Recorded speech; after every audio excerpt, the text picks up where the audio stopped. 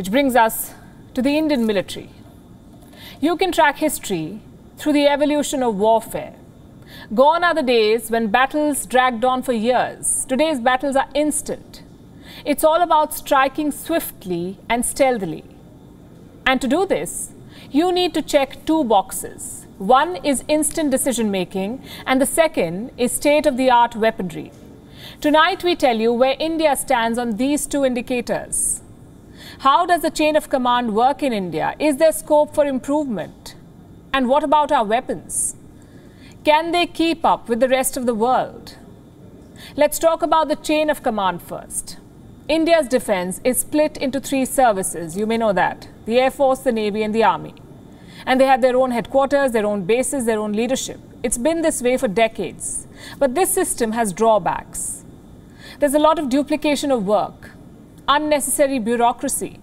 Let me explain with an example. The Indian airspace is defended by all three services. They are tracking threats on separate frequencies with their own radars. But here's the problem. Every army headquarters is located next to an air base. So two agencies are doing the same work sitting right next to each other. Think about the wastage of resources and manpower. I'll give you another example. Imagine the army is on a combing operation. The commander in charge wants some air support. So he calls up the Air Force, which in turn will then churn this request through its ranks. Do you see the problem here? The person in charge of an operation does not have complete control over the assets. And this was the story every time India went to war. The Air Force had its own plan, the army was doing its own thing, but modern war machines cannot function like this, and India is realizing this. The defense establishment is moving towards what is called theaterization. This is how the US and China organize their forces. In India, there is talk of 5 commands. The Northern Command to deal with China, the Western Command on the Pakistani side, a Peninsular Command in southern India, a Maritime Command to patrol the seas, and an Air Defense Command to protect the airspace. 5 commands for India. So how is this different from the current setup? The commands are unified establishments, which means the Army, the Navy and the Air Force will function together under one command. No more shuttling between agencies for orders. All 3 services will answer to one single commander. In military circles, they call this jointness and integration. But will this work in India? We put this question to retired Rear Admiral Rakesh Chopra earlier today, and he says jointness is as much about the mindset as the organization.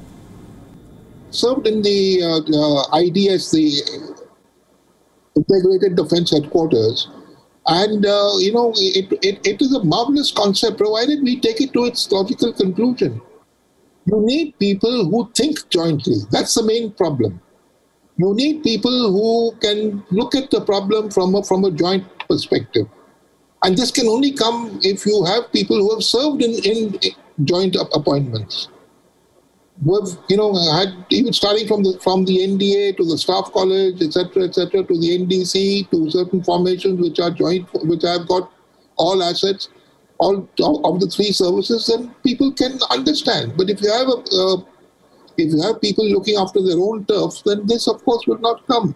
So the Integrated Defense Headquarters is the ideal place for jointness to start. India cannot underestimate this mindset problem. The 3 services are used to autonomy. So we cannot assume that they will get along on cue. Both the Air Force and the Navy fear that the Army will dominate joint commands. This could lead to a turf war, a territorial battle for assets, for funds, for influence. The other big challenge is logistics. If you appoint a commander, what happens to the chiefs of staff? Do the soldiers still report to them, or will commanders take over operational control? Same with the assets. The Air Force has only 31 squadrons. Can they spread their assets wide enough to support every command? These are some of the big challenges to joint theatres. How do we handle them? How do others handle them? The United States, for instance. It has a tried and tested system, but India cannot copy the American system. India's Tri-Service Chief has ruled this out. General Bipin Rawat says India will develop its own system of joint theatres. So what is it going to look like? The military is tight-lipped about the plans, but reports say they should be operational by next year. And hopefully this will solve the bottlenecks in decision-making. What about the weapons? An army, we are told, is only as good as the weapons it has. And this is where India has struggled in the past with outdated weapons, aircraft and ships. The only way to overhaul this is through defense spending. Now, on paper, India is the third largest spender in the world, behind the United States and China. But it's not about how much you spend, it's about where you spend that money. Look at the breakup of India's defense budget.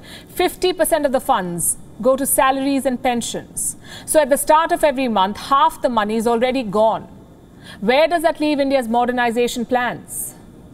These are figures from this year's budget. The total allocation was 4.78 lakh crore rupees. After pensions and salaries and other expenses, guess how much is left for modernization? 1.35 lakh crore rupees, just 28% of the total budget. For a country with two belligerent neighbors, this is simply inadequate. So what are India's options here? One is to keep expanding the defense bill, but as this pandemic has shown us, India needs to put more money in public health and infrastructure too at the moment. So a big defense bill could be highly unpopular given the circumstances. What about reforming pensions? Maybe extend the retirement age of officers. Every time someone suggests this, there's a backlash from veterans. And the situation is not getting any better. We need active deployments in the East and West, which means more soldiers, more salaries, more pensions. Where will all of this money come from? A viable option then is to trim the loose ends, streamline acquisitions, cut down on duplication of work. So I come back to jointness and integration. Right now, every service has its own wish list. There is no synergy between them on acquisitions. The goal is to get them all together so that India's defense establishment has one wish list, not three. This is the job of the Integrated Defense Headquarters, to have a look at these wish lists. And then and these are all officers from the three services, to discuss and see what is really necessary and make priorities in consultation with the services, of course. You see, we already have a mechanism provided. We let the mechanism work. That is the question, And it's just not that so and so service wants so and so thing, and therefore it sort of bamboozles everybody else. But all decisions on procurement, etc., should ideally be passed through the Integrated Defense Headquarters. All of this is easier said than done, of course. The bureaucrats are sure to oppose a unified command. They hate being sidelined. Also, be ready for squabbles between generals, admirals and air marshals perhaps. But these worries should not concern India very much, because unification of command is like a rebirth for the military. Every big power has gone through it, and they're better off with the new system. WION is now available in your country. Download the app now and get all the news on the move.